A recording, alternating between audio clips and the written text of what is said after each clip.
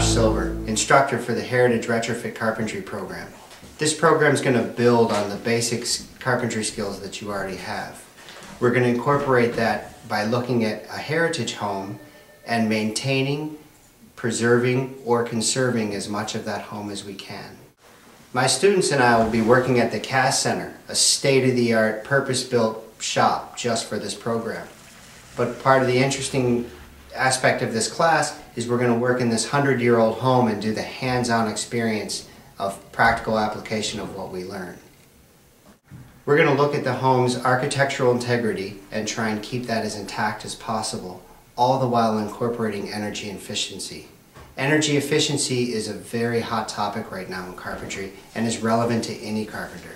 You can take these skills and work on a home of any age. We just happen to be applying them to a heritage home.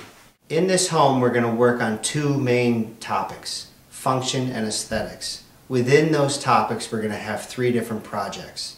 Those three projects are the mantelpiece, that's purely aesthetics.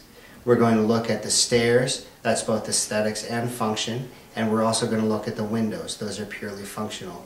Those three areas we've identified as areas in the house that need a lot of work, and we're going to apply that knowledge that we've learned in the classroom to this project.